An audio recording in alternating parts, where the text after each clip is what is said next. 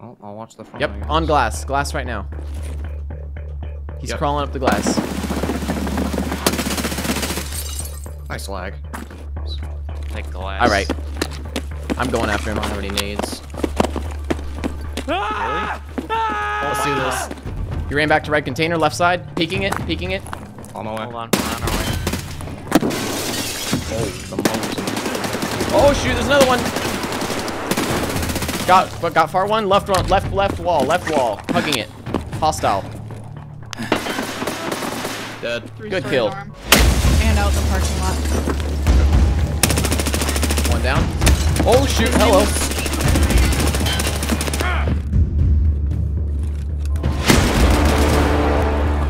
You dust. Lay down, lay down.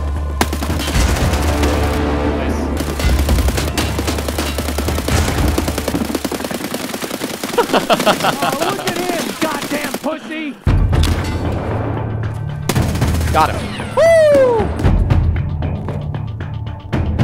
Oh no. Got you first. I might have just dropped a wall.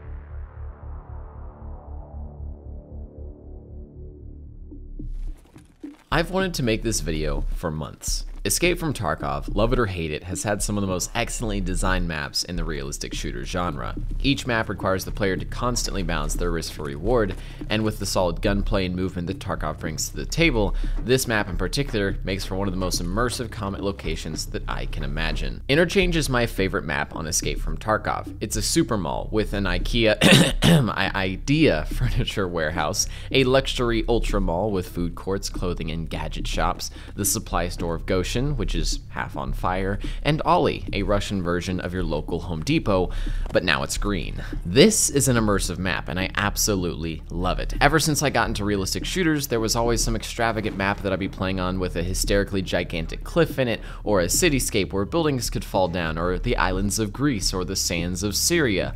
All of these locations are great for large-scale war zones and wowing the player with impressive large vistas, but sometimes big open spaces can get, well, boring. Interchange is different. No other shooter game has come close to the scale and the detail that this map boasts around every corner. No other shooter game's engine could probably even handle this map. There's hundreds of rooms, thousands of tiny objects, trash, dirt, obstacles that bring this map to life. It tells a story of a once strong-standing super mall that has been transformed into a cave for Tarkov's most desperate survivors. But why is Interchange my favorite map? Why not Customs, Woods, or even the new Labs map? What makes Interchange different in Escape from Tarkov than other shooters out there? Interchange is special in the realm of how much the user can relate to the map. Most of the players of this game, including yourself watching, have once been inside a super mall similar to this one. They've seen how many people could be walking around the different shops, or how filled the parking lot was, or how vibrant the advertisements or merchandise were. And for that to be transformed into this,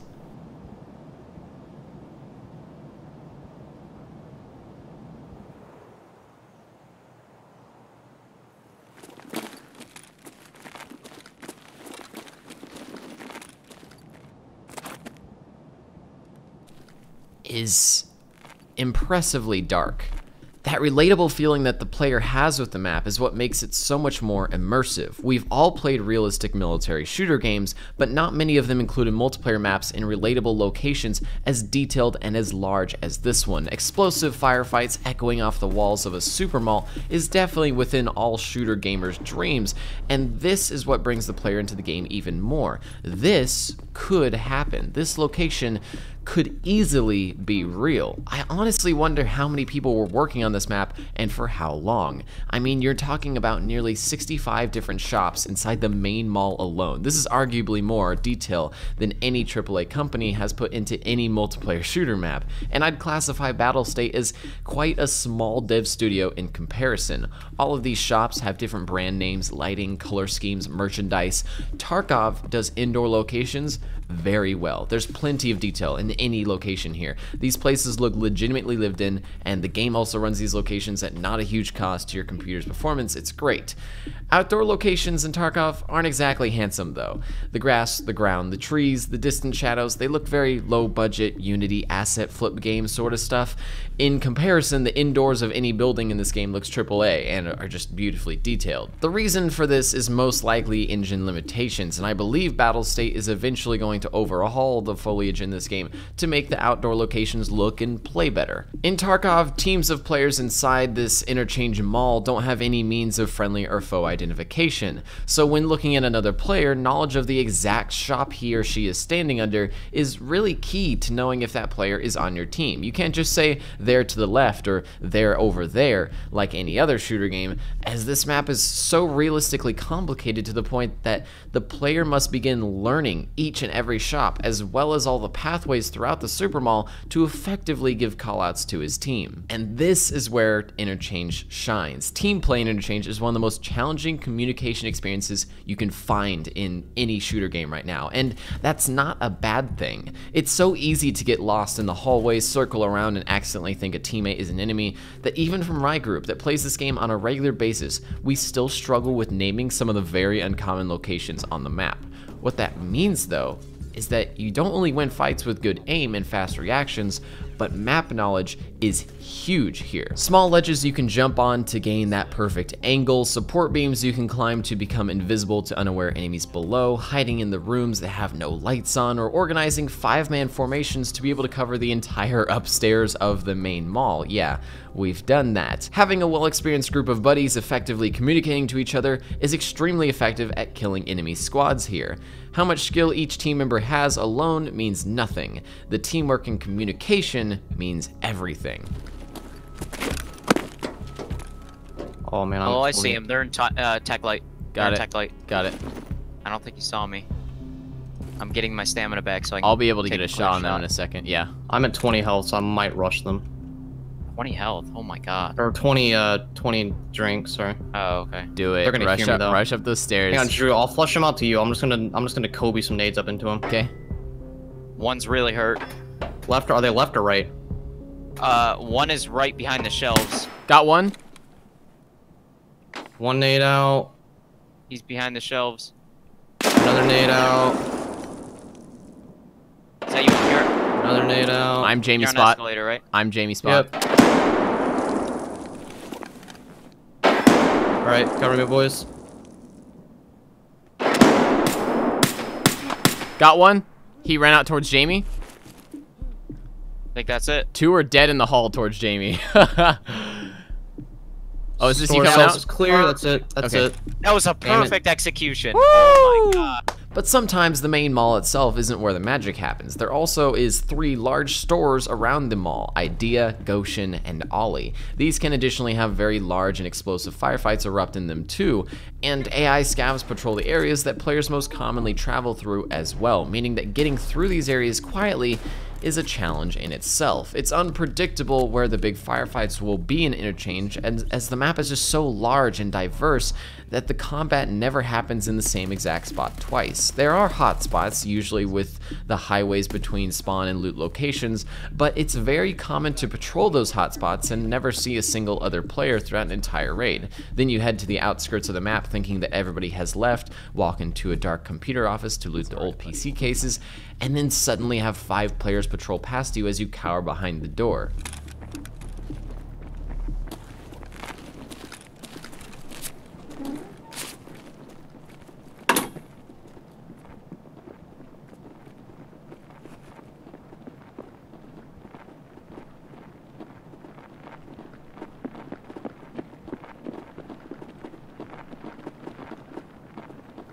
Oh my gosh.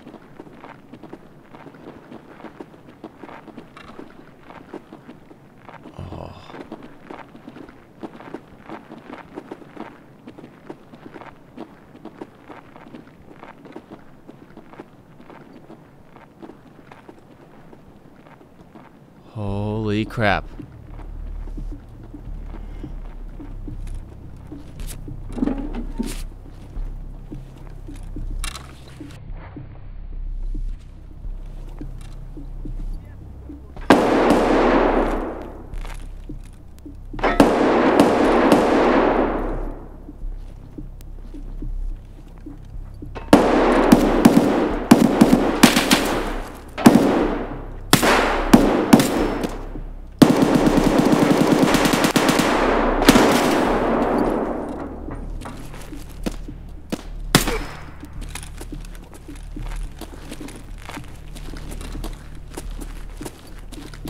sit in the back. Repack really fast. Everybody's here right now.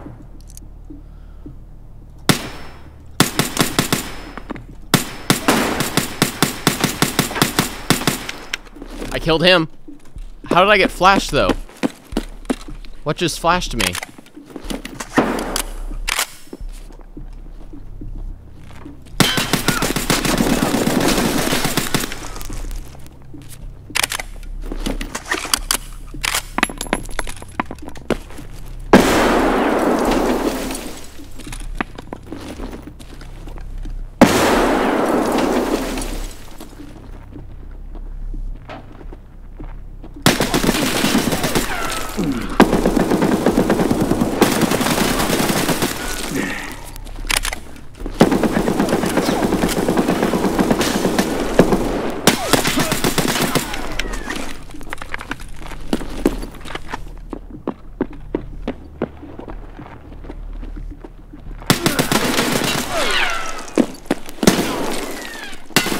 No! Woo! It was so worth it though. It was so worth it. I'm so happy with how that raid just went. Oh my gosh.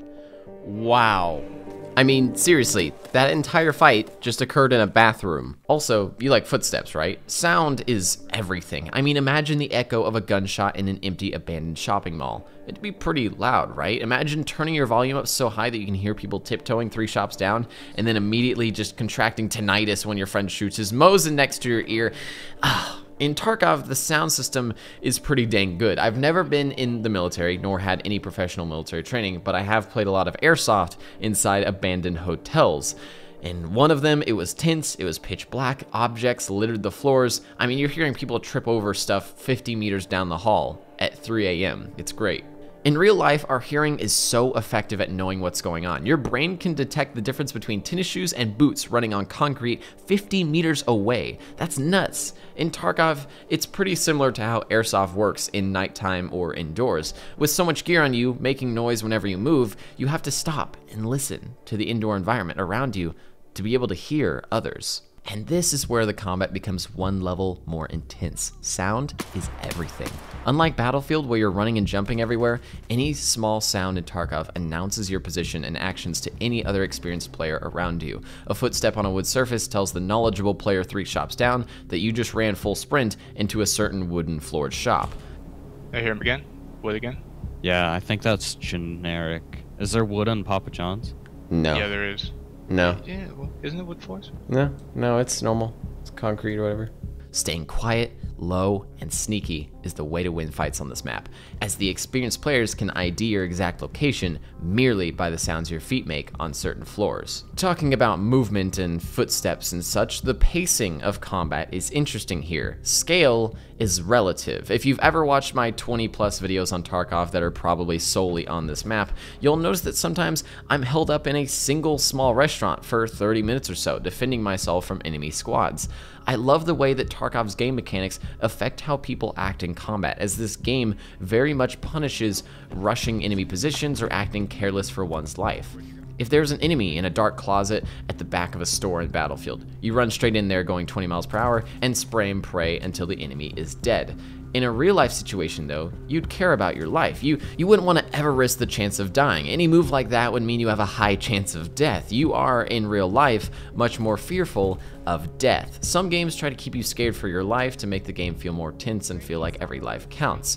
Games like Squad give you a lengthy 45-second respawn timer each death and usually spawn you all the way back behind the front line, meaning that you have to spend some time moving back into combat again before you can have fun again. In DayZ, you have hours and hours worth of gear on you that you've collected over time that you don't want to lose. In Tarkov though, if you die, you lose all of your gear and are also entirely out of that certain raid. You cannot go back in or pick up your gear.